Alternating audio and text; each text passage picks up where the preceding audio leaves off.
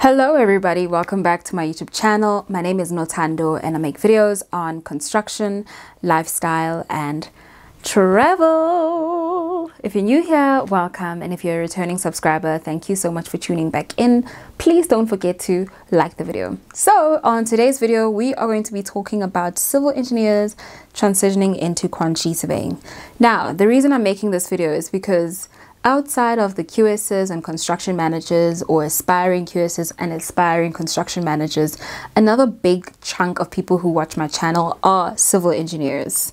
And and the question that I usually get from them is, can a civil engineer become a quantity surveyor? And if so, how can they do it? In this video, I'm going to be breaking down whether or not you can and the steps in which you should take to do it.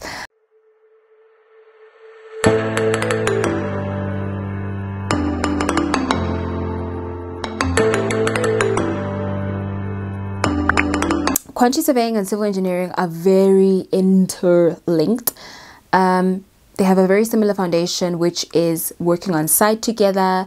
Usually when I am on site, I work closely with engineers. Depending on what's being built, the engineer will be most likely a civil engineer.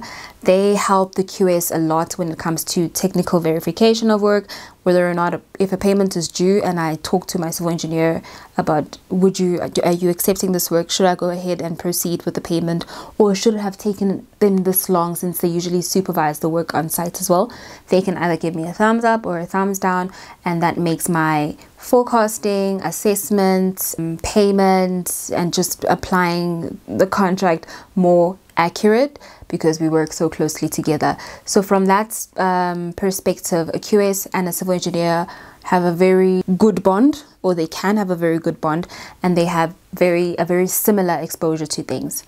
But yeah, before I go any further, let us discuss what the differences are between a quantity surveyor and a civil engineer. So the focus of a civil engineer is design, construction, and site work. And the focus of a quantity surveyor is cost estimation, contracts, and financial management. The key skills needed for a civil engineer are structural analysis, project supervision, and design. And the key skills needed for a quantity surveyors are BOQs, procurement, and risk assessment. Workplace in which both are placed is that a civil engineer is usually on site and in the office. And to be honest, this is very similar to quantity surveyors. They're usually office based with some site visits, but some QSs are actually site based as well. And then lastly, the key documents which a civil engineer works with is drawings and specifications. And the key documents which a QS works with is BOQs, cost reports, and contracts.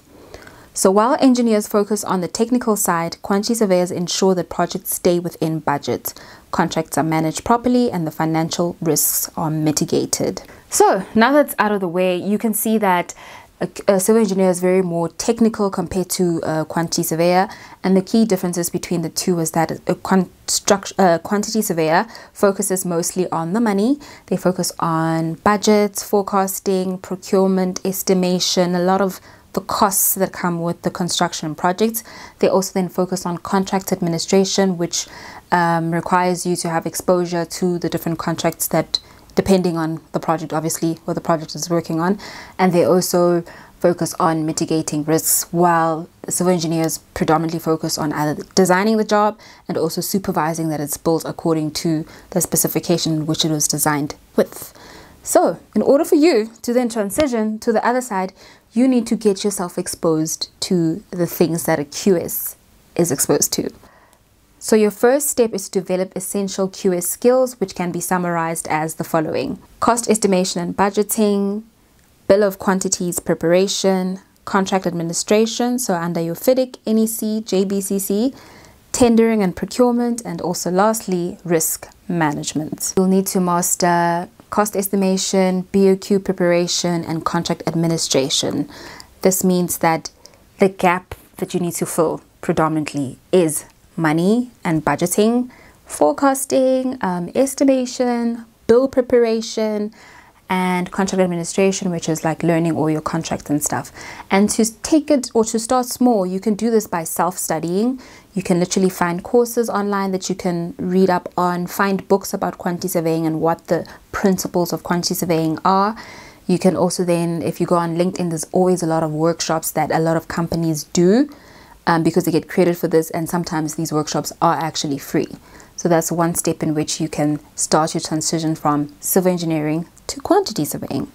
Step number 2 is that you can gain practical experience. This can be done through shadowing a QS on your projects. Usually you already work with a QS, depending on, obviously, on how big your project is. But if you work for a big firm currently and you actually have QSs on site, you can then like shadow them, ask to be more involved or pulled in when it comes to their financial and contract administration duties. They do need your input anyway most of the time, but then you can then see how they do things, and that will also start modifying your thinking as a civil engineer. So yeah, the best way to learn is to practically involve yourself and take on more duties that are QS related. We can study and learn as much as possible, but what really matters is the practical experience. Even for a QS, we learn what we learn at school, but as soon as we get to sites or a company, things are done slightly differently. We're always learning.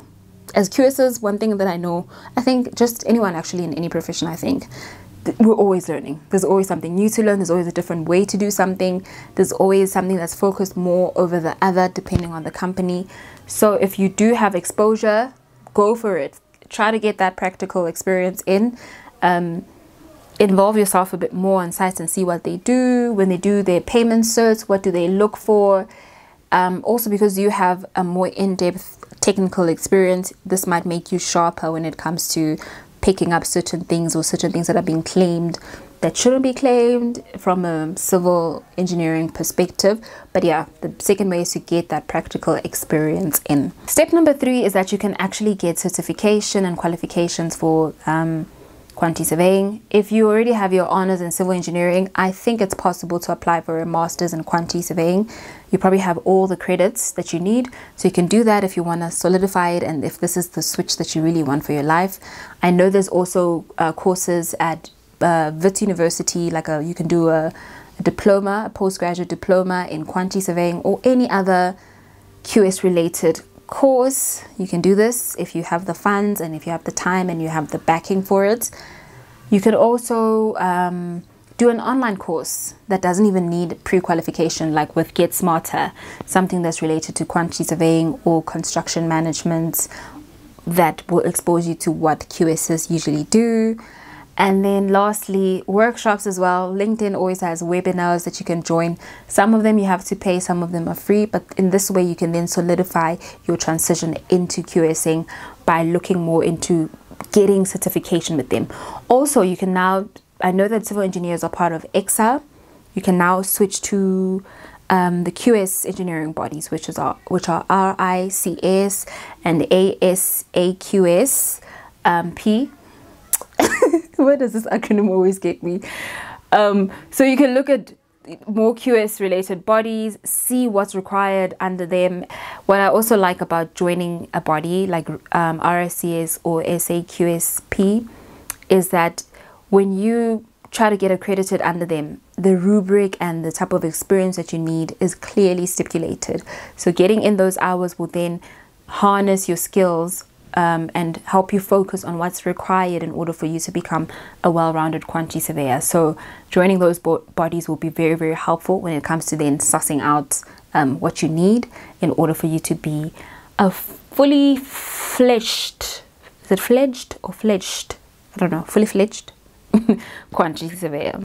And also being registered with a professional body like that, like RICS or SAQS or IAQS, which is an Australian one, is that they open doors internationally. This is why you get a lot of quantity surveyors moving around the world, because these type of qualifications or this type of skill is very needed worldwide. So yeah, think about that, and yeah, that can open more doors for you. Step 4, you can then network and start job hunting. This is obviously every step to switching jobs when it comes to life or a career in general. Attend QS related networking events, have a business card where you're like aspiring to get, where you're simply focusing on getting QS roles. Update your LinkedIn with all the QS skills that you are now acquiring, so that if recruiters or if recruiters are looking for someone with certain skills, they can find you easily. Apply for assistant or cost engineer roles. These are usually vague in the qualification that they're looking for. They usually say qualification in quantity surveying or civil engineering. They even say quantity surveying or related. So yeah, start applying or putting yourself out there as someone who does QS work. Many companies prefer hiring civil engineers with QS knowledge because they understand both the construction and financial management, which is a great combination of skills to have. So you're going to be like cream of the crop. How to start without actually leaving your current role or job. You can do this by starting or offering to handle cost-related tasks in your current role. This is how you find, Tando, and you say, what are you doing? Or what estimation are you doing? Or if there's a variation on site that you are working on, or you picked up that there's a change in design, maybe you can start costing it and then do it with the QS. You guys can work together, see how they do their rate analysis or benchmarking. Be involved in that so that you know the final financial aspects of the role. I think that would be very helpful for you. You can take online courses while you're working. This doesn't need you to quit your job and then be jobless before you do the switch, obviously. And then you can also volunteer to assist with contract administration. This could be maybe reviewing letters that a QS does, especially if the letter or a change event is related to something that's technical, which is your role. So this can also help you with your contractual writing skills if the contract requires that type of contract administration. But yeah, just be a bit more involved in it and expose yourself to getting that type of experience. So lastly, can a civil engineer become a quantity surveyor? Absolutely yes, 110% yes. Personally, I don't understand why you would like to do that. I remember having a conversation with my civil engineer friend who was like, yeah, see, the work that I'm doing at work is so QS related. Maybe I can switch into a QS. And then she did another one where it was like very stressful. And then she was like, maybe not, because like, why am I fighting for money with people? Like, why am I always fighting every single month? So depending on your obviously things that you like, what your passion is, then 110% you can switch.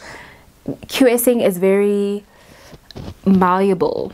Like anyone can do it with the right qualification, with the right exposure. You just need construction experience and you can become a QS. And the skills are very, you can learn them. They're very practical. You can learn them on the job. You can absorb them on the job. You can, yeah. So definitely a civil engineer can become a quantity surveyor. And if you are a civil engineer who's transitioned into quantity surveying, please comment down below and let me know how your journey has been. Are you liking it? Would you rather be a civil engineer again? What actually motivated you to like switch into quantity surveying? Because I don't know. What well? I just feel like you have to wear so many hats when you're like a QS. So it's always interesting to me when I see comments that are like, oh, can I switch to QSing? I'm a civil engineer. I want to be in QSing. My initial question is usually like, why? What about it has appealed to you? So yeah, so if you are a civil engineer that has switched into quantity surveying, please do answer that one question for me because I'm very curious. Yeah, so yeah, anyway, if you found this video useful, please do let me know. Please do like the video, share it with somebody who's had the same questions. And if you're considering a career change, let me know in the comments and also let me know why you want to switch. Yeah, thank you so much for watching this video till this far. Please don't forget to like the video and actually comment and let me know how you feel about the video.